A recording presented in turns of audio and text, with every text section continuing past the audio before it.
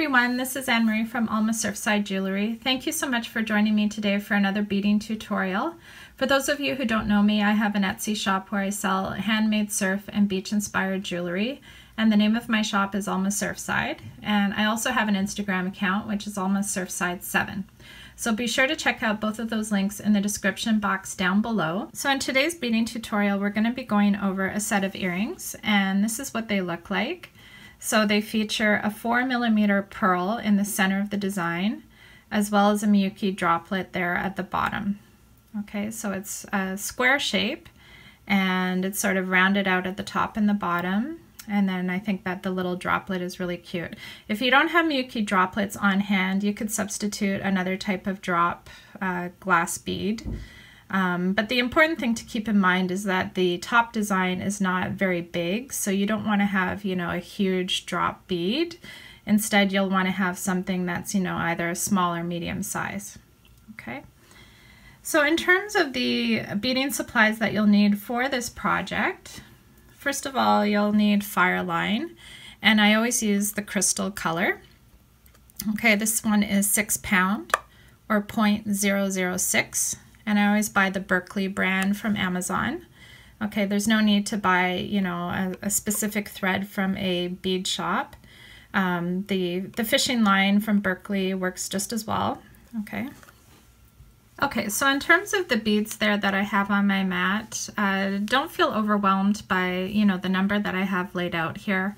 If you don't have multiple different colors of all of these beads, that's okay. You can just use one instead of, 3 size 11s in different colors, right? It's just because I wanted to achieve this color scheme, this watermelon color scheme. So that's the only reason why there's so much variety here on my mat.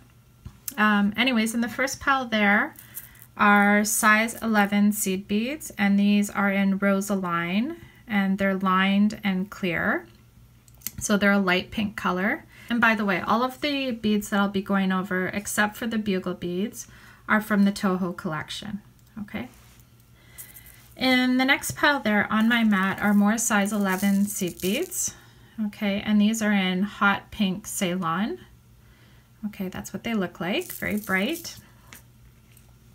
In the third pile there on my mat are 11 O's in white opaque luster. Okay. In the fourth pile there are Miyuki delicas. Okay, so Miyuki brand, these are size 11 delicas, and the color here is RD green pea opaque. Okay, so that's what they look like. And in the next pile there on the right hand side are Miyuki delicas, again in the same size, size 11. And the color of these delicas is silver galvanized. Okay. In my size 15 pile here in the center of my mat, on the left hand side, are 15 O's in baby pink, and these have an opaque luster finish. Okay, that's what they look like. Next to those on the right are more 15 O's, and these are in galvanized silver. Okay. On the far right hand side of my mat, I have check number 2 bugle beads, and these are clear silver lined. Okay, so that's what they look like. Down here under 4mm is my glass pearl. Okay, so I can't remember the brand. These might be Preciosa. I can't remember exactly where I bought them from. But again, they're glass pearls, they're round, and they're 4mm. This is in a nice limey green. And finally, you'll need a drop bead. So whether you use a Miyuki droplet or something else, it's up to you. But make sure that it's in proportion to the size of the small earring, right? So these ones happen to be Miyuki droplets in 3.4mm, and the color is opaque white pearl. Okay, so that's what they look like. In addition to all of your beading materials, you'll also need some earring hooks, and I always use stainless steel. Okay, and I've used silver beads, you know, in the design of the earrings, so I've chosen silver stainless steel earring hooks. And for tools, it's helpful to have round nose pliers just to be able to work with the earring hook at the very end of the project. And you'll need scissors to cut your fire line as you work. Okay. Other than that, of course, you'll need a beading needle, so whatever you have on hand will work. But keep in mind that you are working with size 15 seed beads, right? So you don't want anything that's too thick and too difficult to pass through those tiny beads. Okay, so that's it in terms of beading supplies. So go ahead and gather all of your materials and let's get started. Okay, so to get started on my earring design, I'm going to go ahead and pick up my 4mm pearl, and this one is in green. Okay, so I'm going to push that down on my needle all the way down on my thread, and I only really need about an inch, inch and a half of a tail, just because we're going to tie it off in the process. Okay, and then you're going to go ahead and pick up a size 11 seed bead in hot pink, this one here, and you're going to go down the hole of the pearl. Okay, so go straight down and pull on your thread. So that's just going to attach one of the seed beads to one side of our pearl. And then you're going to go ahead and pick up another size 11 in hot pink, and you're going to go up the pearl. Okay, so go through this hole here, straight up, and pull on your thread. Okay, make sure that everything is nice and tight. And at this point, I want you to go ahead and pick up one of your white seed beads in size 11, your check number 2 bugle bead in silver, and another white seed bead in size 11. Okay, so you should have 3 beads there on your needle. And right now I'm coming out of the top part of my pearl, see there on the right hand side, and I'm going to go through the opposite side of the pearl. So I'm going to go from below up, just like that. Okay, and pull on your needle.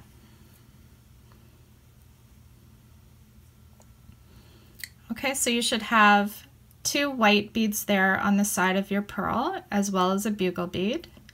And now we're going to do the same thing on the other side. So go ahead and pick up another white seed bead, the check number 2 bugle bead, and another white seed bead in size 11. Okay, so the same beads that we had on there before, and go through the opposite side of the pearl. Okay, so in this case I'm going from the top downwards, and pull on your thread. There we go. Okay, so that's the basic shape that we're going to be working with, okay, for the earring. And you can go through the very next seed bead, which is the pink one. It's sitting there in the center. And now I want you to pick up one of your size 15 seed beads in pink, a size 11 seed bead in light pink, and another size 15 seed bead in baby pink. Okay, so you should have 3 beads there on your needle, and you can go through the opposite side of the bead that you're exiting. There we go. Okay, and now you're going to continue through the white bead. Okay, so that's the shape that we have so far. Pick up one of your size 11 Miyuki delicas in silver and go down the bugle bead there on the right hand side of your shape, right there. Okay, so that just fills in the gap there on the corner of your earring. You're going to go ahead and pick up another size 11 Miyuki delica, okay, in silver, and you're going to go through the next 2 beads.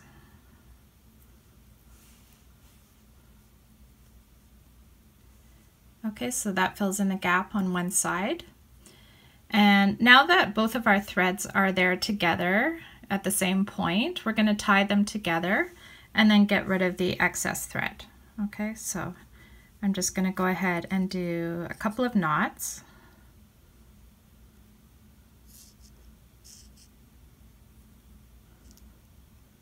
Make sure that everything is nice and tight.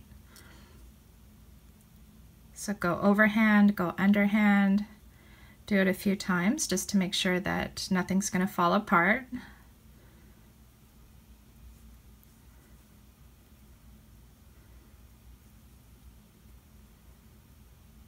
There we go. And once you're happy with all of the knots that you've done, you can cut off this tiny little piece of thread, the one that we started off with as a tail, right? So the one that's like an inch or an inch and a half.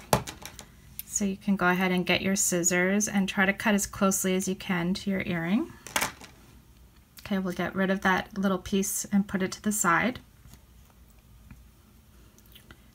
Okay, so now that we're going through the right hand side of our pink bead, we're going to go ahead and pick up a size 15 in baby pink, a size 11 in light pink, and another size 15 in baby pink.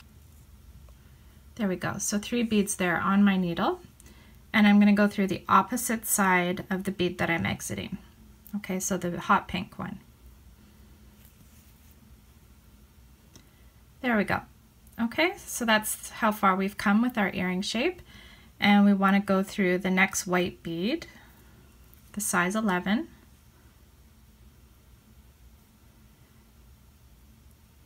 Okay, and now you can go ahead and pick up another Miyuki delica in size 11 and go down the bugle bead there on the right hand side of your shape.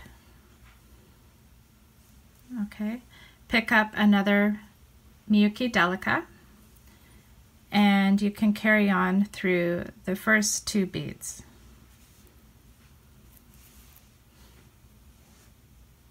Okay, so now that I'm exiting the hot pink size 11 seed bead there in the center of my design, I'm going to step up by going through the size 15 right above it.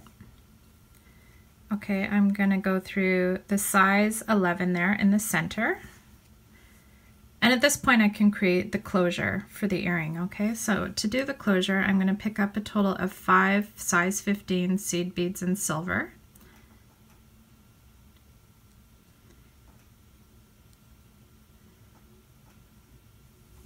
So I have 5 there on my needle, and I'm going to go through the opposite side of the seed bead that I'm exiting. Okay, so that just creates a little loop closure for the top of my earring. And then to reinforce that, I can just go through all of the beads that I added on.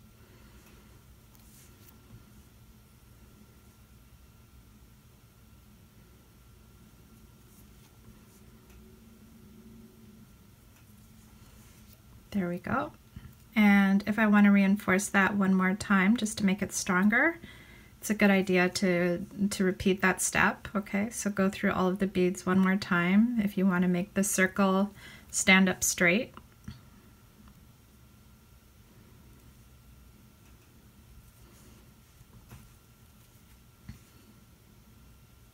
There we go.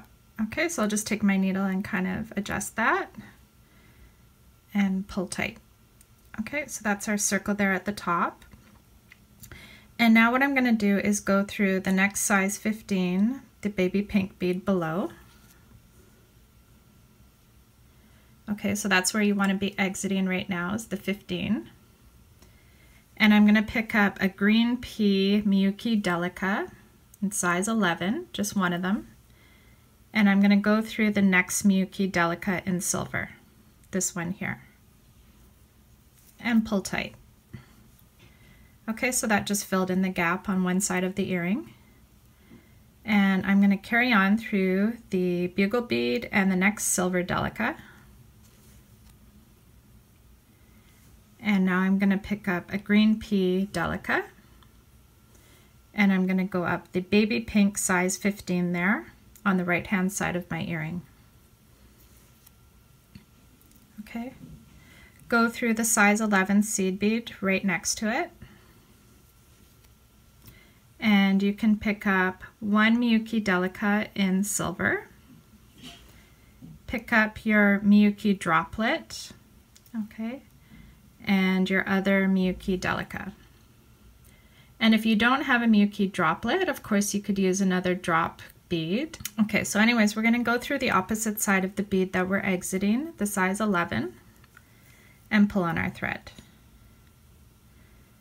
So the Miyuki droplet, the hole for that one is really big, so it's a good idea to go through this a number of times just to stiffen it, because otherwise it'll be a little bit shaky there at the bottom of your earring. So you can go through it, you know, 3-4 times. So I'm just going through all of the beads here that I added on. I'll do it 3 times. There we go. Okay, so now, yeah, now it's more stationary there. So I can carry on and go through the next size 15 seed bead, which is this one below. Okay, it's the baby pink 15. And there's an empty gap, so I'm going to pick up a green pea delica, and I'm going to go through the silver delica right over there. Okay, and now there's only one empty gap left, which is there at the top. So I'm going to go through my bugle bead, and I'm going to go through the silver delica, pick up another green pea delica right there, and go through the baby pink size 15 seed bead on the right hand side. Okay, so my earring is done. I finished all of the different steps. Okay, so a super fast project that you can do, you know, very quickly and easily. And the last thing that you'll have to do is create a knot. So I can go on the inside of my shape with my needle, which creates a circle, and then I can put my needle through that circle and pull tight.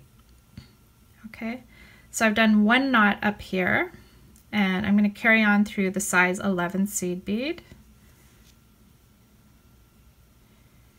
and I'll carry on through the size 15 as well. And now I can create another knot here on this side.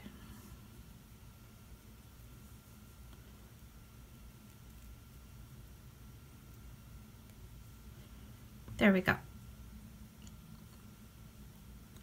Okay, so I've done 2 really good knots, and I'm happy that the piece is secure.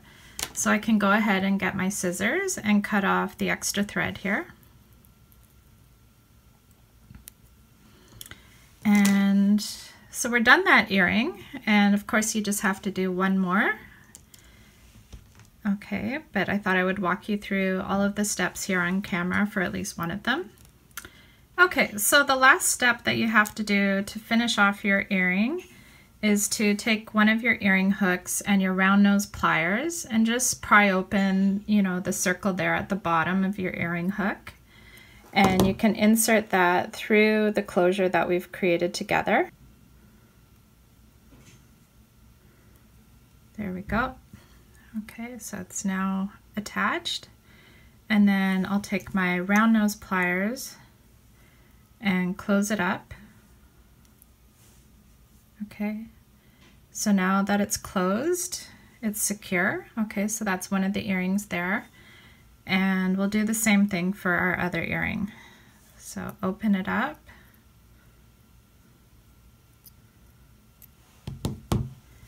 Insert it through the circle. Okay, get your round nose pliers and close it up.